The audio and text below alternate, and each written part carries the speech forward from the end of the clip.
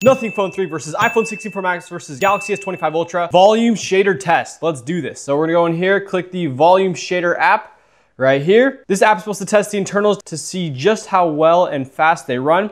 All right, so it runs this giant image and we'll just see how fast it can run. You kind of move it around and see how laggy it is.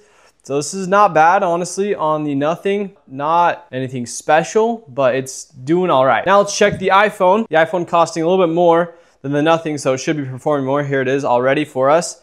All right, click volume shader right there. All right, now we're doing the same thing. Okay, it looks like it's a little bit smoother than the Nothing phone. Yeah, so the Nothing phone's a little more delayed than the iPhone. iPhone's a little more responsive, pretty smooth, still kind of laggy. All right, now what I'm really curious about is the actual S25 Ultra.